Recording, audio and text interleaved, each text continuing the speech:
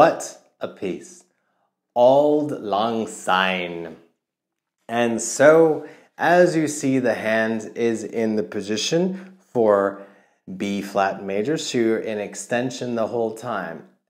I want to bring your attention to the part, to this right here. I remove my thumb sometimes to really get that extension nice and solid, because when you remove your thumb, your hand is able to relax more if you keep it on the back of the neck.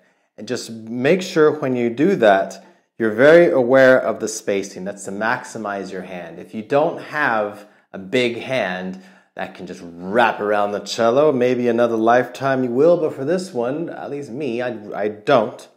So extend that hand out nice and keep that thumb released if you want to get a full extension, because in first position extended back to low 1, that is the biggest the hand will ever be on the cello.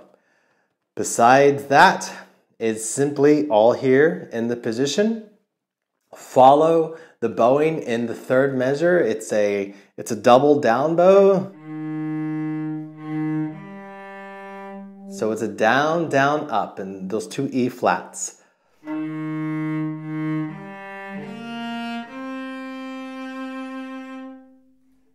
So there's that, and let's look at measure 12. You see a shift up, slide up, so you're here in measure 11. Slide up your 1 to where the C is, relax your hand, drop your 4 on that E flat, and then shift back to your low 1.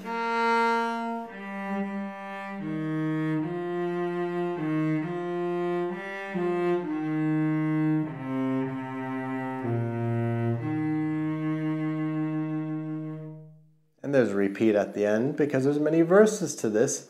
Now I do have an easier version of this in F major, which I will link in the description below. But besides that, it's a wonderful piece to work on your intonation in B flat major.